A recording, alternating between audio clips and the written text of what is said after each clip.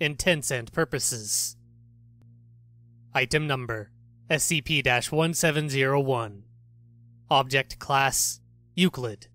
Special Containment Procedures: SCP-1701 is contained within a standard containment cell, equipped with a bulletproof, frosted skylight. Personnel are not to enter SCP-1701's cell without vision-obscuring eyewear. Any new SCP-1701 instances are to be incinerated. Description: SCP-1701 is an Easy Up brand pop-up canopy, capable of autonomous motion and predatory behavior. SCP-1701 in its rest state is visually indistinguishable from similar, non-anomalous canopies. In this state, SCP-1701 uses photosynthetic cells in its fabric to sustain itself.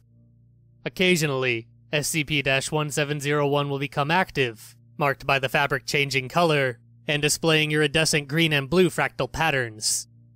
It will begin to rock back and forth slightly, gradually increasing in intensity until it tips over.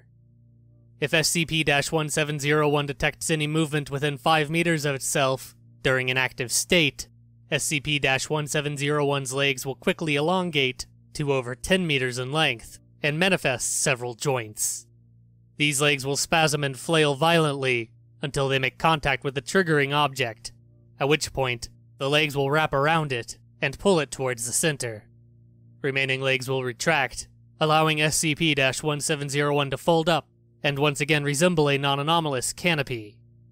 The captured object vanishes completely during this process, though SCP-1701 will occasionally twitch or emit a low sloshing sound for several hours after.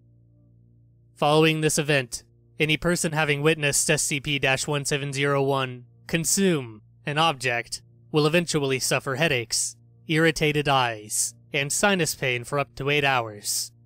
The time frame for these symptoms to manifest following viewing of SCP-1701's active state is highly variable and known to range between 18 minutes and 9 years, 11 months.